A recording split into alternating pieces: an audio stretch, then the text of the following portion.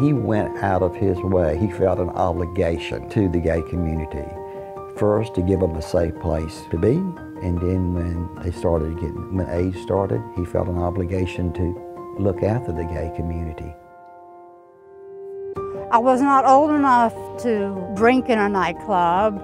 I was 16 or 17, but Bill allowed me to come in because he understood about the gay youth.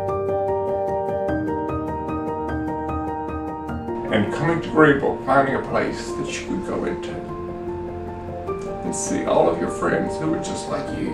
And you got to kick up your heels and you got to holler and act just like a sissy, like you could never do on the streets.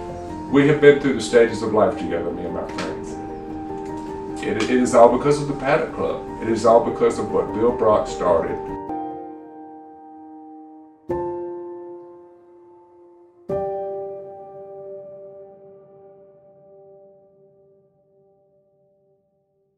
Well, after I met Bill, my mother moved to Hawaii, and I had a home. And so Bill said, let's start gathering at your house. It's a safe place for us to meet.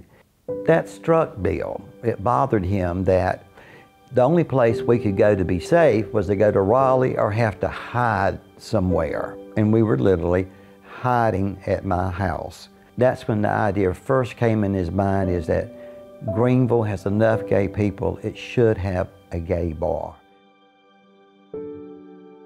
The Paddock Club came up for sale, and it was a country western straight bar.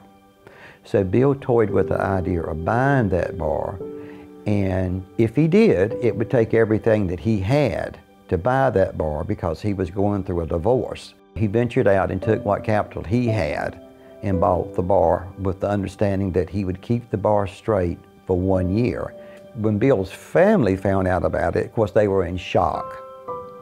His mother had the minister come to him and talk to him and pray with him and everything. His wife was extremely devastated. She had no idea at all that Bill was bisexual or gay. Well, once he turned gay, I'd say for the first 6 months or the first year, he almost lost everything because people didn't come out. They didn't feel safe. Straight people would ride through their rednecks once they found out it was a gay bar and harass you. Hell, they'd get out of the car and beat the shit out of you. So you'd park your car and run like hell to get in the bar, hoping somebody wouldn't catch you and beat you. So then Bill decided to hire security. She knew that when you pulled up in that Paddock Club, nobody was going to bother you. So for once, the people had a safe place to go, and that's where Bill wanted to provide. The first time I met Bill Brock was I rounded the corner into the bar, and he always sat right at the end of the bar with his hand on the bar with his fingers like this. And he might look at you, but he would go right back to it, and I guess that was when he was making his assessment. Well, then I came with Bob and Steve, and they said, don't let him buy you too many drinks or you'll have to pay for them. And you know what pay for means. The way I discovered that Greenville had a gay club was by the people that I came out around, and we made a plan to go there. And it's the first time I'd ever seen a guy in drag, and we had the best time. The bar actually became a melting pot for everybody. If you wanted to come in drag, you came in drag. If you wanted to come in leather, you came in leather. It was the first place, the first bar that gay men and lesbians came together in one group and got along.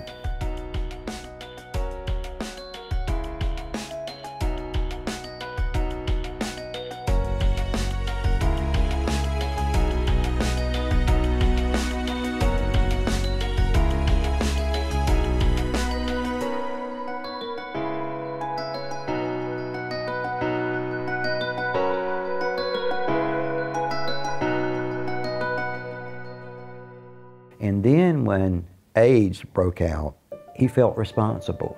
He felt like he had an obligation to the gay community, to those with HIV. Nobody else was going to look after him. When the 80s started and HIV became a huge factor for the gay community, Bill started to worry that because people came to the club and had a good time and then went home, paired up and went home, that he may be facilitating the spread of this. I mean, he did everything in his power to put up educational material, make sure that we had fundraisers. Ladies and gentlemen, I'd like for y'all to be able to understand what the kids have done. They worked mighty hard this week. And also, the tips that y'all have given tonight, they are donating that to AIDS also. And I think that's marvelous. It's been pretty good talk coming out. There's one thing about it, I've been in Greenville starting the 14th year in this club this year. And I do know we got some great people in the city of Greenville are concerned about AIDS. This really makes me feel good. The only thing is we had to go over it again. We do it over Friday night. We'll have a much larger crowd, give it all we need. I mean, he started contributing money to people that were HIV, who couldn't pay the rent, who couldn't pay their light bill, whose parents had kicked them out.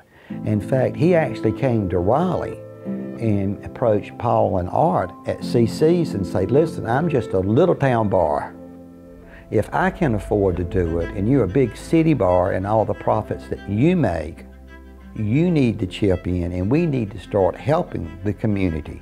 We had made money off the gay and lesbians.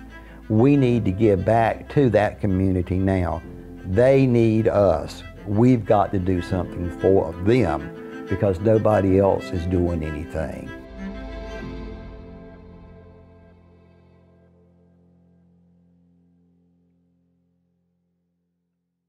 I would go up every other weekend to visit him after his health started deteriorating.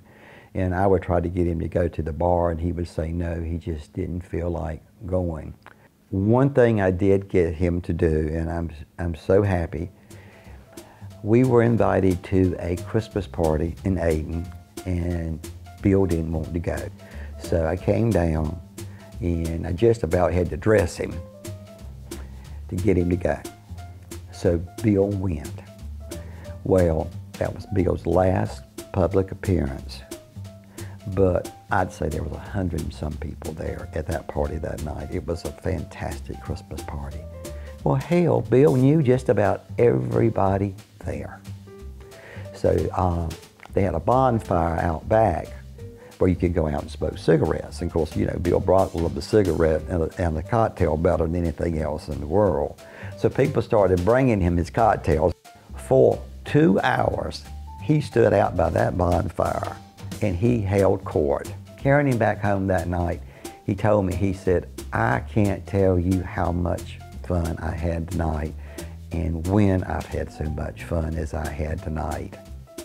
He said, I thought everybody had forgot about me, but I realized tonight there was a lot of people that still remembered old Bill Brock. And it wasn't long after that, before that, he did pass away.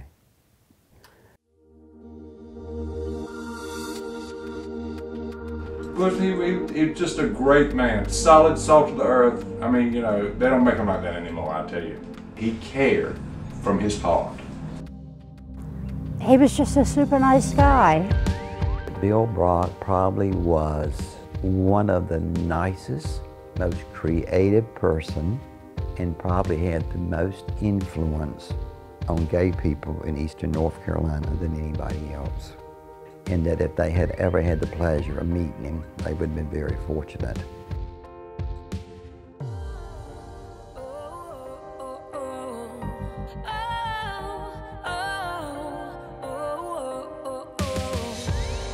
Everything is as it isn't. See our love in double vision as I looked into the mirror to another world. I never knew what I was missing. All the fantasy and fiction of a love we once considered impossible.